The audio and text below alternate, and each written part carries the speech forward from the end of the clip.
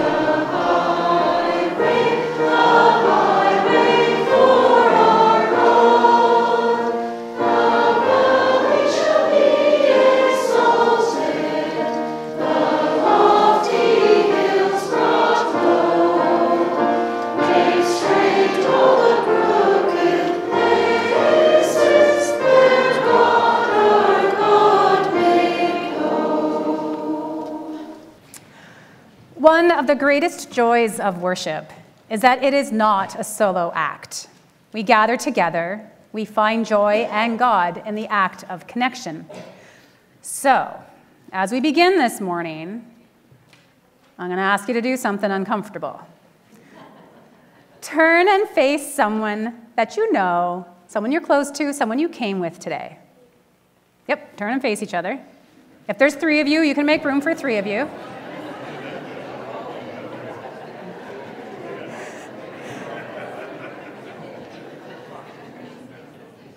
All right, everyone looking at somebody? This is so great. I love when you guys feel uncomfortable. Okay. All right, looking at each other. Look at someone. And if you don't have someone to look at, you can look at me, but don't, yeah. They're sitting right behind you. Look at them. Michael, this is a growing edge, man. All right, that's fine. If you're looking at, she's looking at other, all right, whatever. John, you can look at Colleen, she's up there. All right, so looking at the person that you're looking at, repeat after me. Welcome to worship. I am glad you're here. I'm glad you're here. Surely God is in this space. Surely God is in this space. I see God in your face. I seek God in your face. Let us worship together. Let us worship together. How does a weary world practice peace? By listening before we speak and saying sorry when we need to. By advocating for justice and caring for our neighbor. By practicing Sabbath and forgiving 70 times 7. By choosing grace over hate and opening the doors, literally and metaphorically, for each other. By being kind, saying please and thank you, and sharing with those around us. All of this builds peace. There are a million ways to practice peace. So today, we light the candle of peace as a reminder and a charge.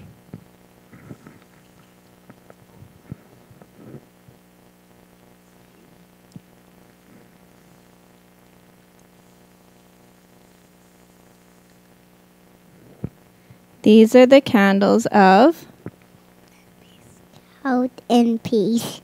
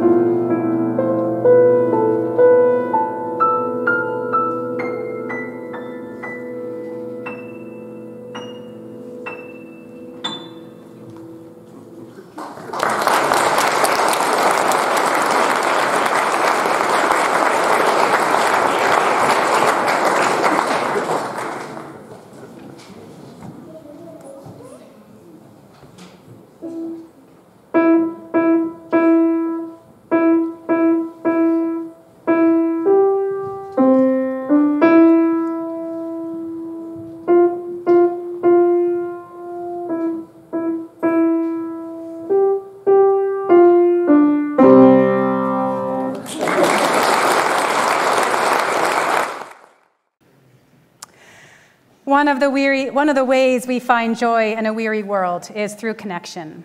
The prayer of confession is a place of connection with God. In this prayer, we get to come before God with our full, messy, honest selves. And in the midst of that mess, God tells us that we are loved, claimed, and forgiven. There is no greater joy than that. So join me in the prayer of confession, not because you have to, but because you can. Let us connect with our merciful God. God of laughter, God of open front doors and family reunions, we confess that we often doubt good news. We move through this world waiting for the other shoe to drop, waiting for life to fall apart, waiting for our humanity to get the best of us. Instead of leaning into joy, we lean into scarcity, we lean into fear, we lean into isolation. Forgive us for forgetting that joy is amplified when shared.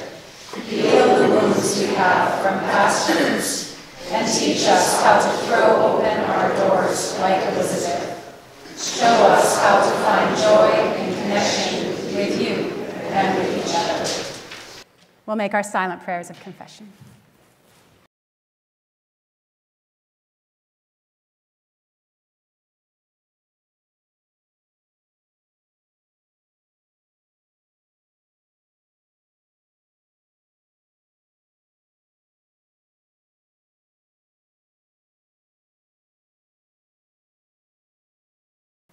I imagine that when we come before God with the truth of our lives, God meets us like Elizabeth meets Mary in our scripture today. The door is thrown open, there is laughter, there is joy, there is embracing, and it is holy. So trust this, believe this. We are claimed, we are loved, we are forgiven, we will find joy in that.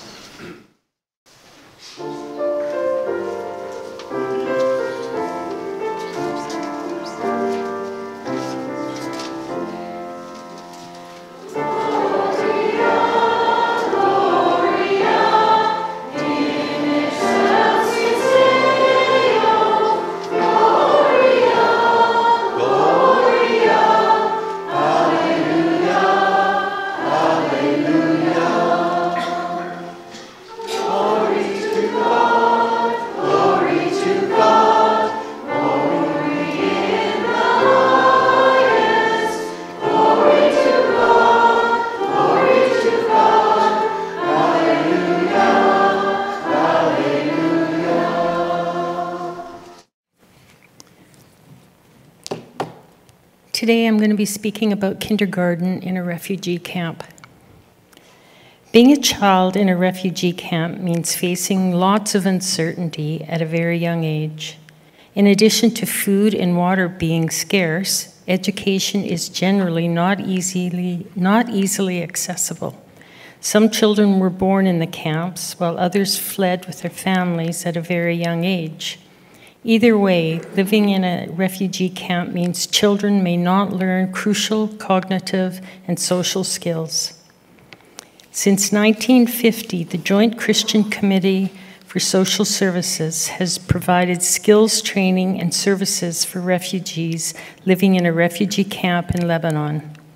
One of their incredible initiatives is kindergarten program where children can engage in learning in a happy, secure place. Hundreds of children have graduated from JCC's kindergarten program with the skills they need to thrive. After graduating, children continue in schools that welcome the basic knowledge and values they have learned. Your generosity through mission and service helps keep children learning around the world. Thank you. Our confession has been heard and our offering received. Let us turn to one another and offer the peace of Christ. Peace be with you. Peace be with you.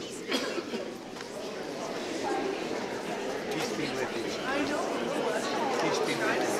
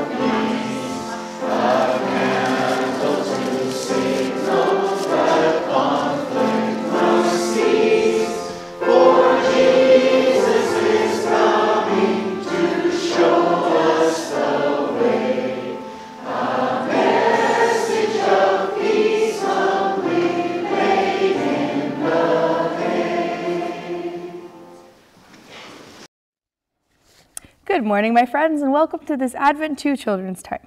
This morning, we're going to be talking about peace. And I was kind of hoping to talk with our friend Robbie about peace, but I don't see him anywhere with us this morning. That's because I'm over here, Sam. You're over where? Over here. Oh boy, where is that dragon?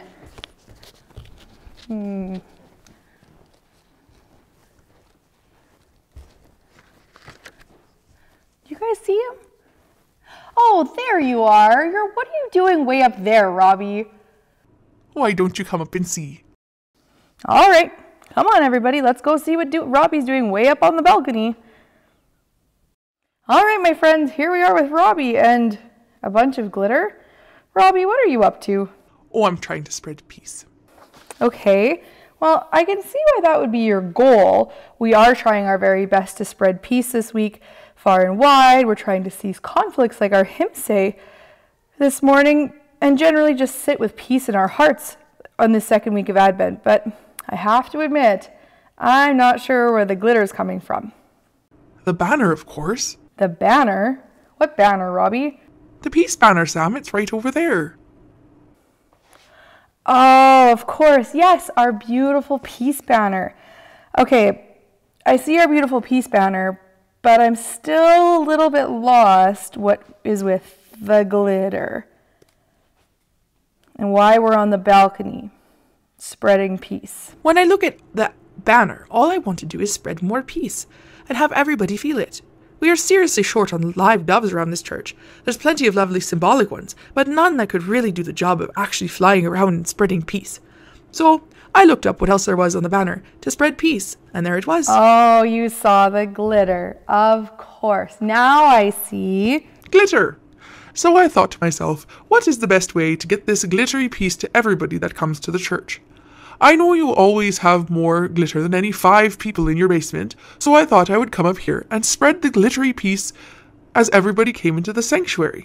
They'll like that, right? So peaceful and so pretty. Well, Robbie, while I think that spreading peace in Advent is very, very important, I'm not sure how people will feel about having peace rain down on them from glitter, or about how they'll feel having to clean that peace and that glitter out of their hair and their clothes. And our property committee, they probably won't feel very peace-filled if they have to clean our pews and our pew cushions. How about you and I work together to figure out another way that we can spread peace? Oh, good thing I hadn't started yet. Yes, I think something a little less messy to spread the peace, perhaps. Okay, my friends, I have had a brilliant idea, I think, of a way we can spread peace. I was thinking it's easiest to spread peace to everybody around us if we ourselves are calm first. When we're calm, we're ready to listen, we're ready to problem solve with other people, and we're better able to wait when we're calm, all of which brings with it peace. So this week, I thought that we could spread peace by giving ourselves a little gift. We're going to give ourselves the gift of a calm down bottle. What a great idea, Sam. What you're going to need for a calm down bottle is you're going to need a bottle, and it has to have a lid with it, because of course we're pouring something inside it. I have 2, one for me and one for Robbie. You're also going to need some hot water. You're going to need some clear glue and some glitter. I picked silver so that it matched our Advent banner and because it feels very Christmassy to me. You're also going to need a whisk to help whisk it up. I'm using this bowl because it has a nice pouring spout, so I would recommend you do that at home too, but any bowl you use could be fine as long as you have a funnel or something. So the first thing we're going to do is we're going to add the glue to the hot water. We're going to be generous with it. We want lots and lots and lots. Some people said even use an entire bottle of glue. I'm not using an entire bottle of glue because that feels a little wasteful, but I'm going to use a good helping of glue. And then we're going to whisk. And the hot water is just to help the glue kind of bind with it and not get clumpy, because we don't want clumpy glue in the bottle, because then our glitter won't do what we want it to. The more glue you use, the slower your glitter will fall to the bottom. So that's the only difference there. And then we're going to take our glitter. Yes, I'm taking the lid off the glitter glue. It's always a scary thing, opening a new glitter. And we're going to use a lot. I'm going to use a lot. You can use however much you like. The more glitter you use, the more it spreads out in the bottle, the more cotton you get as you watch it drop. So I'm going to use quite a fair bit. And again, we're going to need our whisk so that it all mixes up. Okay, so lid back on so we don't spill the glitter. We wouldn't want that. And then we're going to whisk it up.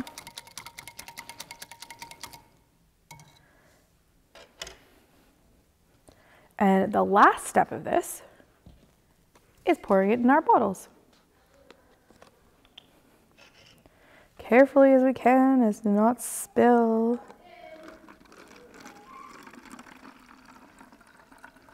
We want to get our bottles nice and full with this mixture.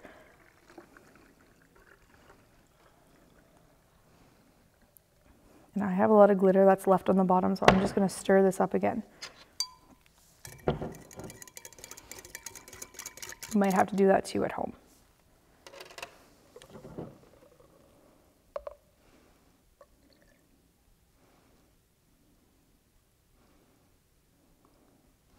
And if you feel like there's not enough color in your bottle, you could also add some food coloring.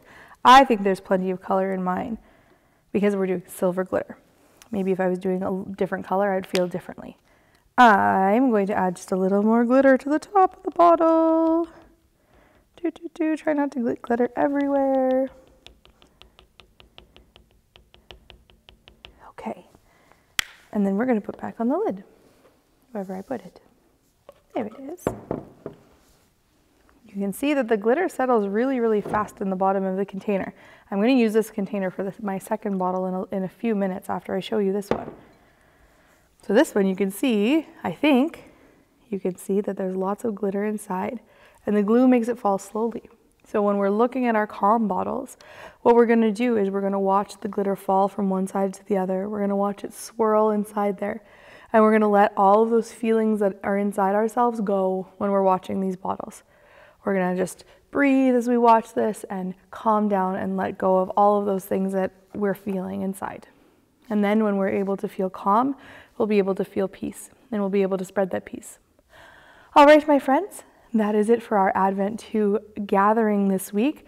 If you want to make a calm bottle, you're more than welcome to. You're more than welcome to gift these as gifts. They make fantastic gifts, especially for little people in your life. All right, my friends, you have a great week. I'll talk to you later. Bye. Our scripture this morning is from Luke chapter 1, verses 24 to 45. After those days, his wife Elizabeth conceived, and for 5 months she remained in seclusion. She said, "This is what the Lord has done for me in this time, when he looked favorably on me and took away the disgrace I have endured among my people."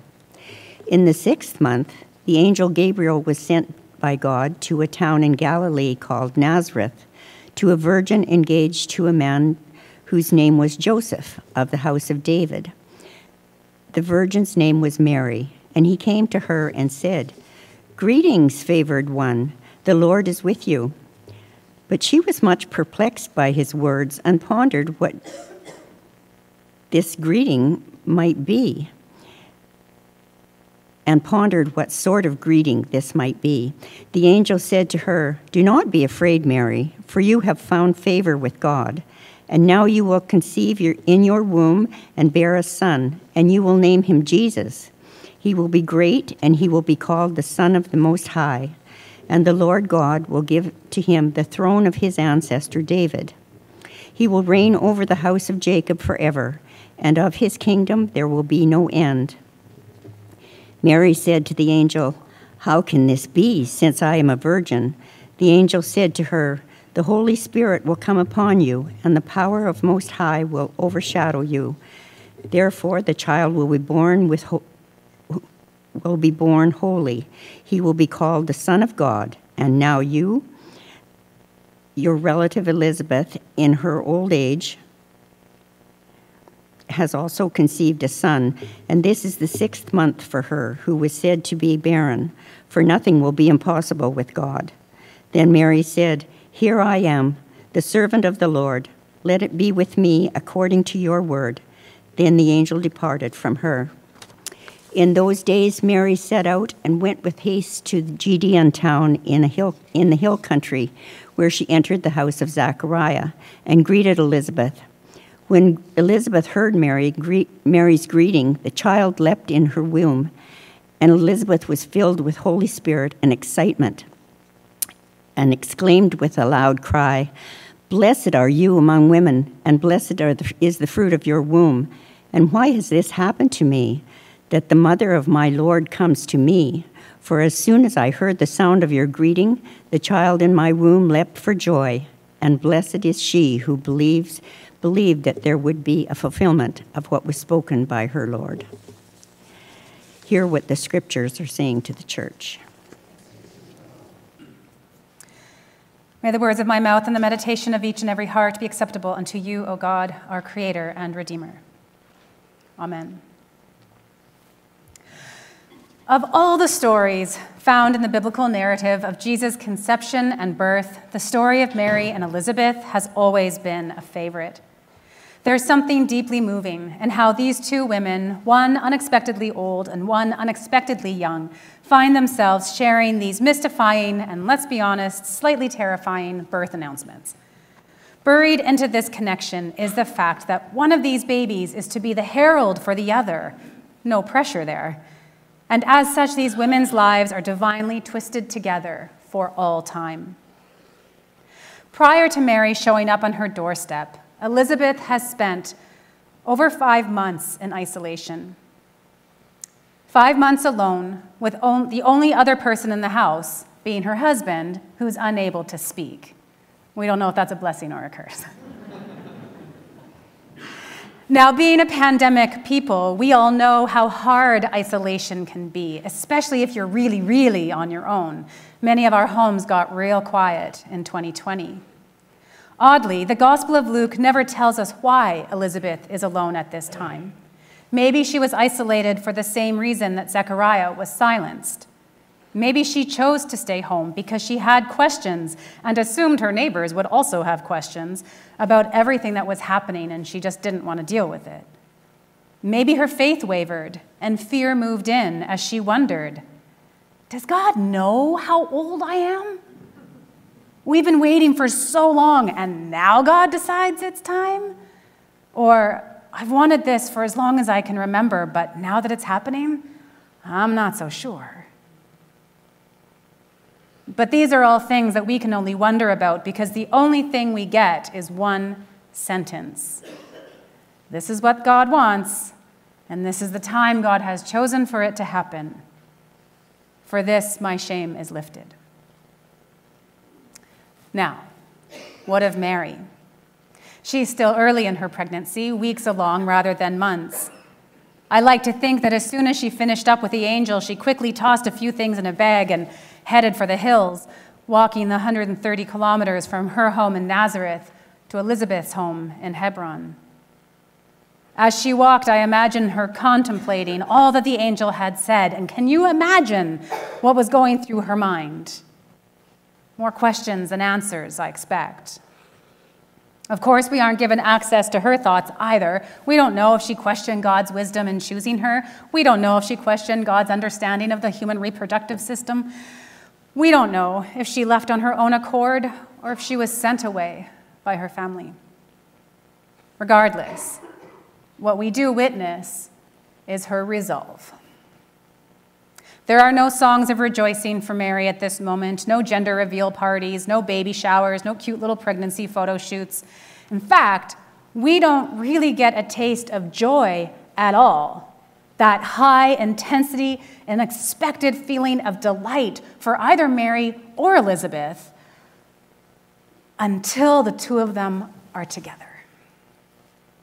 You heard it in this scripture. The joy was so intense that Elizabeth's baby did womb gymnastics at the sound of Mary's voice, and the Holy Spirit itself descended upon her and filled her up. And this simple moment of doorstep joy shows us something very important about the emotion. Joy needs connection. With others, with God, with nature, with the universe. Like light, joy cannot exist in a vacuum. The ancient Greeks knew joy, or kairo, as the culmination of being and the good mood of the soul. It is something deeper than happiness, which tends to linger on the surface of our beings, and while a longer-lasting, more stable emotion perhaps tends to be focused mostly on self, our happiness tends to be more circumstantial. Whereas joy, well, it digs a little deeper. Brené Brown has done extensive research into the wide range of emotions that humans experience, and through this work, she has come to understand that joy is the intense feeling of deep spiritual connection, pleasure, and appreciation. The good mood of the soul, fed by the connection we feel with other people, with God, and with the world around us. The season of Christmas, it is brimming with joy and joyfulness and rejoicing. It's in our carols, in our cards, in our decorations. Thank God it's in the baking. You cannot eat peppermint almond bark and not feel joyful.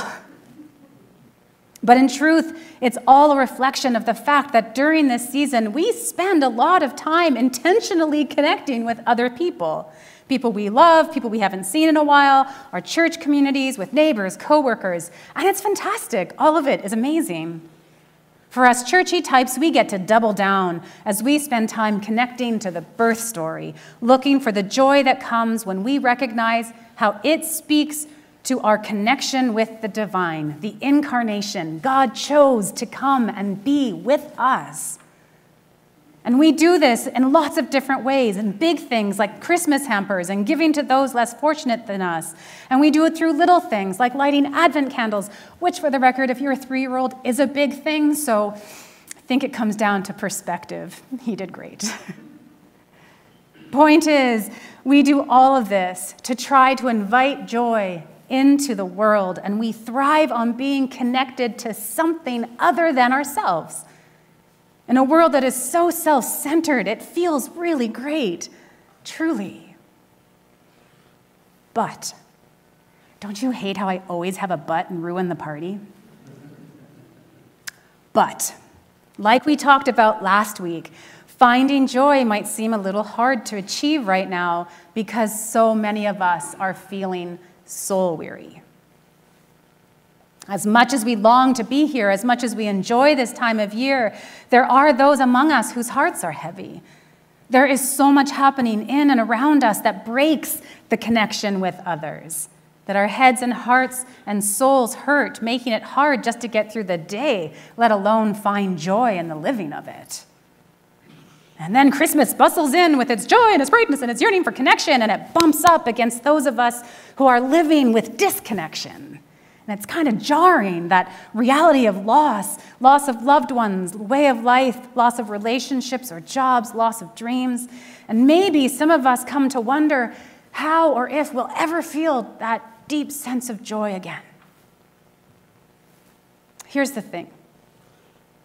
Weariness's voice is loud, and it drowns out our ability to hear the good news that's happening around us, with the people around us. And it can keep us from engaging with joy. Instead of that, fear and anxiety slip in instead, and like dear old Charlie Brown here, we start to waver. I can easily imagine the fear and anxiety that both Elizabeth and Mary must have been feeling. Elizabeth as she sat in that quiet house alone.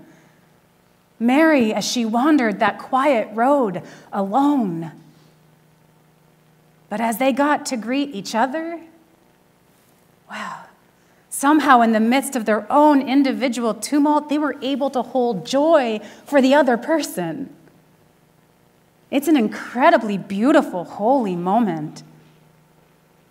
And in the acknowledgement of the amazingness of the other and what God was doing, how God was working through the other person, both women were able to flip it and find joy for themselves. It just came crashing in.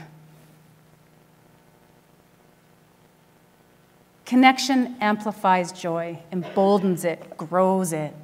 when our weary souls hold joy for another person, when we open our broken hearts to God, when we hear the quiet voice of good news in the middle of the chaos, when we play with our friends, when we know we are loved and worthy of that love, joy grows. This week, Nadia Bowles-Weber was interviewed on the We Can Do Hard Things podcast with Glennon Doyle, where she said, when people go around saying, I don't actually need access to anything other than myself, I'm like, wow, that's awesome for you. I desperately need more than just me, because if I'm all that I have and all that there is, I'm out of luck. And this truth is played out in community. So the times that we don't have it in us, when we don't have enough energy, joy, compassion, love, whatever to give, we can turn to our community and say, I can't today. I just can't do this today. And our community says back, no problem. We've got this for you. We can do this knowing that the next time it comes around, you'll have it for the other person. Life is a team sport. My friend Lindsay Moan, her parents-in-law are here today. She's minister in Delisle. She and I have this line that you will have your mental breakdown and I'll keep it together. And then when I have my mental breakdown, she keeps it together. The catch is to not have a mental breakdown at the same time. It's been 20 years so far, we've been good. Life is a team sport. Of course, all of this is easier said than done because it can be hard. Being in connection with others, it's hard because it requires honesty and vulnerability, and it forces us to face our fears and to interact with each other, which makes every introvert in the room squirm. We have to open ourselves to the other despite the fact that hurt, jealousy, judgment might move in. But if we are brave enough to truly meet each other where we are, be it in love or fear, hope or sorrow, the potential for joy to work its magic, well, it's holiness. So Mary meets Elizabeth in her isolation, and Elizabeth meets Mary in her uncertainty, and in moments, mere seconds, their fear is replaced with overwhelming joy. Elizabeth bursts into song. Mary bursts into song. It's incredible. The more we make room for joy in our lives, the more fear is pushed away. The more that fear is pushed away, the more we see the world and all its wonders with awe and gratitude. And this will happen, I promise you, even with tears of sorrow in our eyes, even with broken hearts in our chests. And the smaller fear gets, the bigger joy grows. But we can't do it alone. It won't work. We need each other. We certainly need God for any of that to happen. A story to end with. Brené Brown, in her book Atlas of the Heart, tells a story of her daughter Ellen, during which she had the privilege of witnessing the expansive, incredible nature of joy and gratitude at play. She wrote, "This seems like yesterday, but it happened 16 years ago. When Ellen was in first grade and we played hooky one afternoon and spent the day at Herman Park. At one point, we were on a paddle boat in the middle of a pond when I realized she had stopped pedaling and was sitting perfectly still in her seat. Her head was tilted back and her eyes were closed. The sun was shining on her uplifted face, and she had a quiet smile. I was so struck by her beauty and her vulnerability and the joy in her face that I could barely catch my breath. I watched her for a full minute. But when she didn't move, I started to get a little nervous. Ellie, is everything okay, sweetie?" Her smile widened and she opened her eyes. She looked at me and said, "Oh, I'm fine, Mama. I was just making a picture memory." I'd never heard of a picture memory, but I liked the sound of it. "What's that mean?" I asked.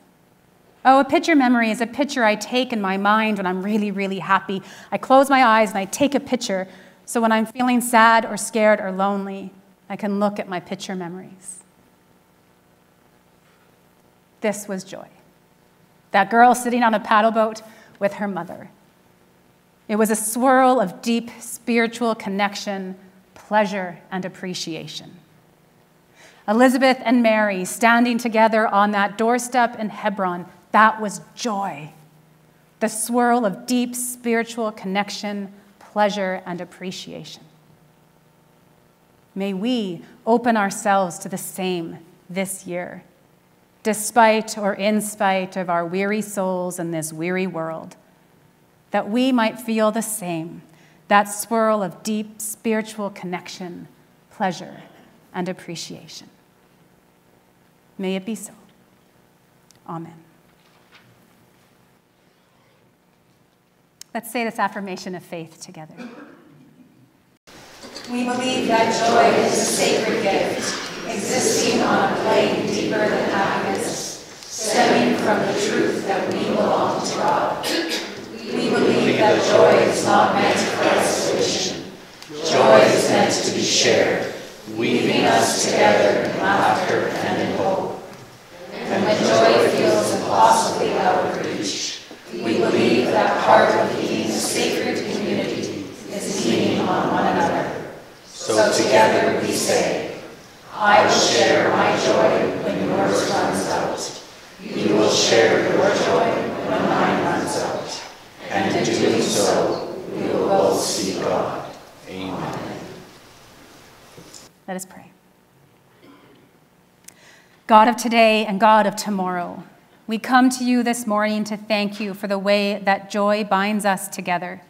Thank you for contagious laughter, for inside jokes, for stories around dinner tables that can make us laugh until we cry. Thank you for the familiar sound of a loved one's chuckle and for the universality of smile lines. What a gift you have given us. Our text today reminds us that joy is better when shared. So together we thank you in particular for the Elizabeths and Marys in our lives. Thank you for the people who spark joy in us. Thank you for the people who pull us out of our shells, who teach us how to dance and show us how to laugh. Thank you for those who declare, "Blessed are you." In a moment of gratitude, we silently lift their names to you now.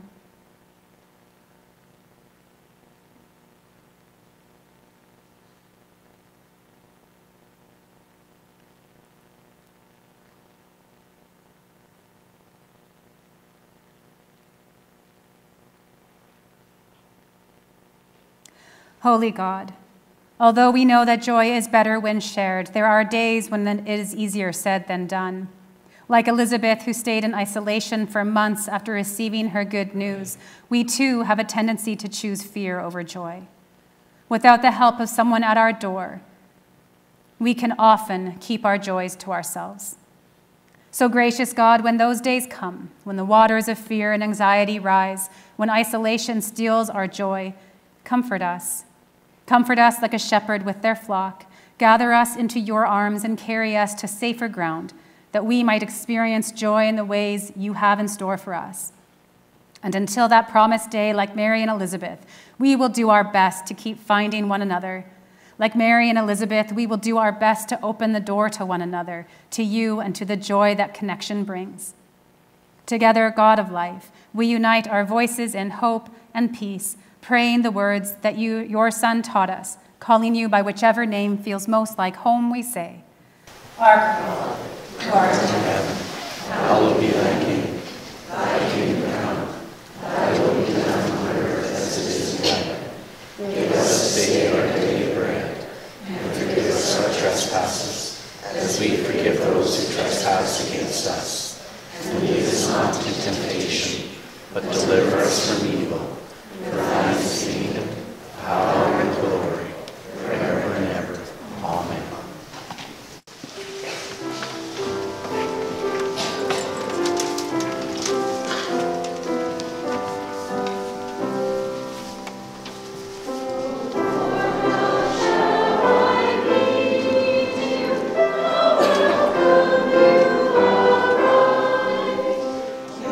People long to breathe.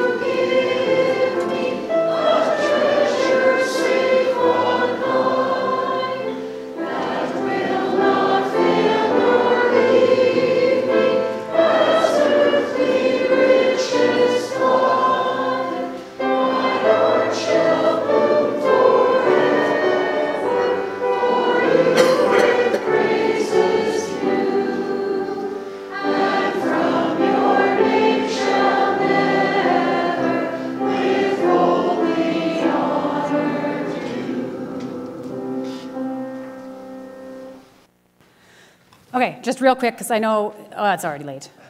Okay, do you want to hear a story? Yeah? Okay.